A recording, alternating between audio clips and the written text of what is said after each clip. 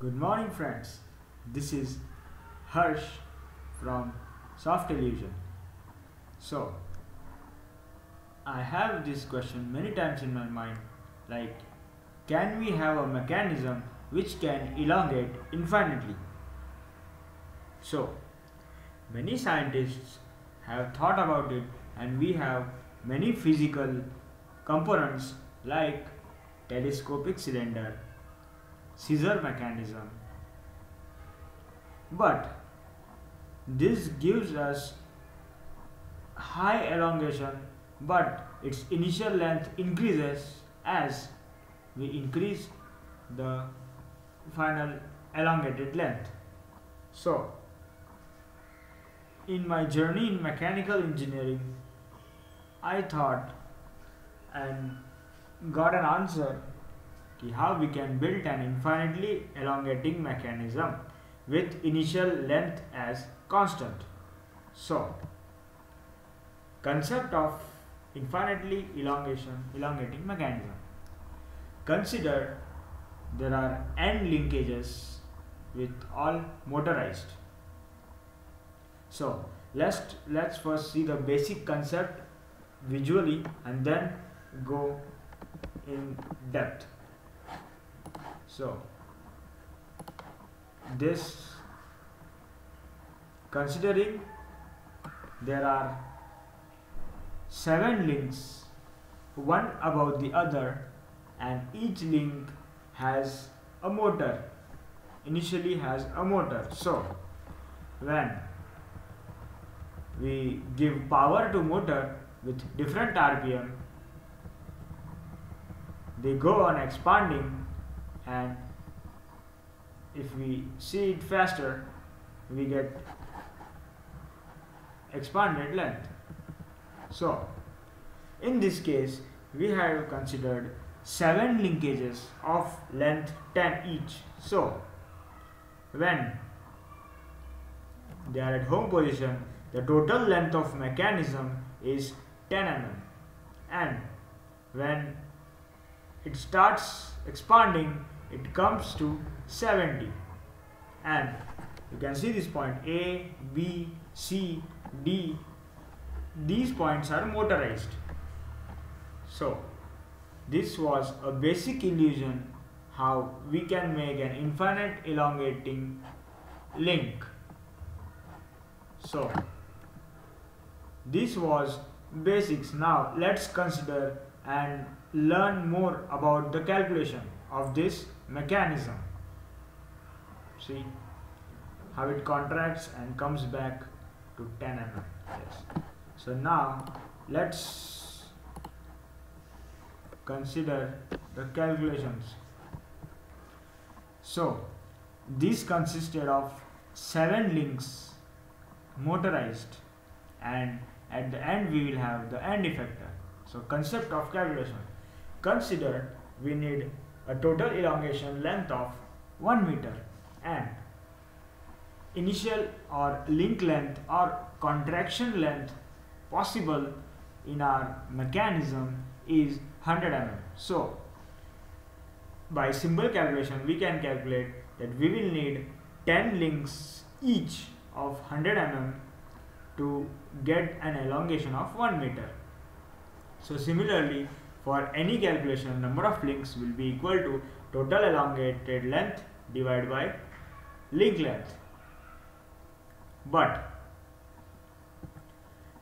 this linearity is only possible in linkages. Now let's calculate RPM of each motor on different points. So considering first motor with an RPM of 100 mm. So first link will move with a speed of 100 mm. So relatively we can calculate RPMs of other links, like if first link has 100 mm RPM, second link should have 200 mm RPM, third link 300, fourth link 400. Similarly, nth link will have n into 100 RPM. That means the formula will be the nth link speed will be equal to speed of first link into n, and at n plus 1 point there will be end effector.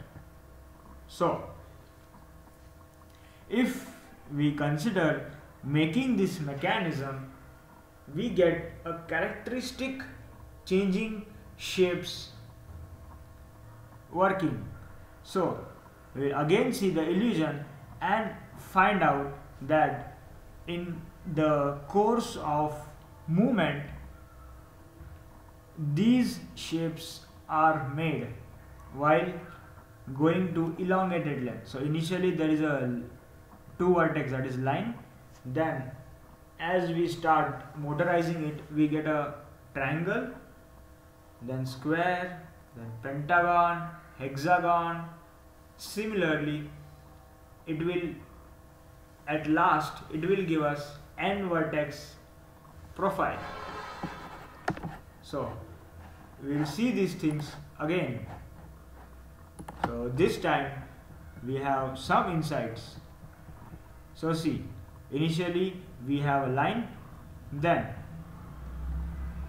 it becomes triangle, see, then it becomes a square, then it becomes a pentagon, then hexagon, heptagon, and similarly if there would be another link it would result into an octagon,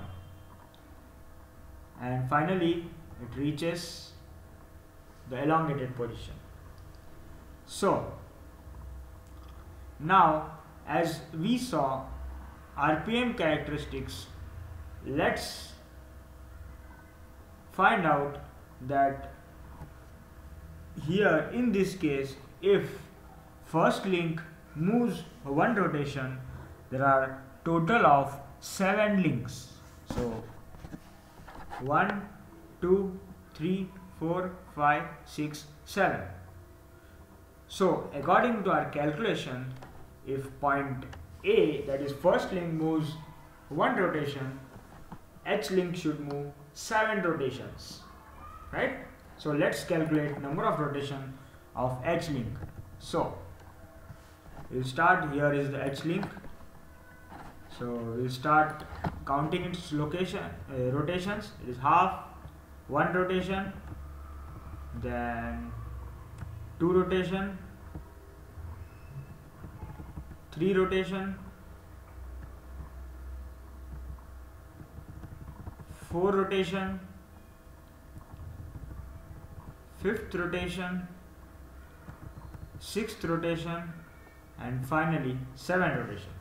So our calculation of rotations and RPM speeds is correct. Now let's consider one more point D, that is 4th link. So in this case point D will have 3 rotation because this point is at the end of 3rd link. So let's calculate RPM, the rotations of point D. So D point 1 rotation, 2 rotation, and 3 rotation. Let's again consider point.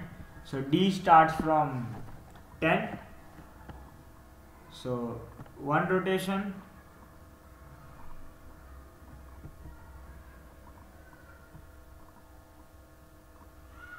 second rotation, and 3rd rotation.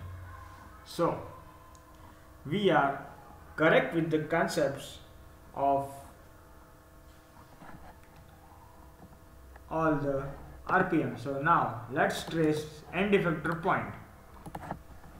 So we can see that initially its expansion from origin is not faster, but as we see from angle 202 to 180 it expands to an higher extent. And similarly, so this is basically the shape which end point follows. So initially in its rotation it doesn't increase to an extent, but as it starts here in last 20 degree of rotation, it increases from 10 mm to 70 mm. So this was all about infinite elongation in GeoGebra. Thanks for watching the video. If you like the video, do share and refer my other videos for clearing other mechanical concepts. Thank you.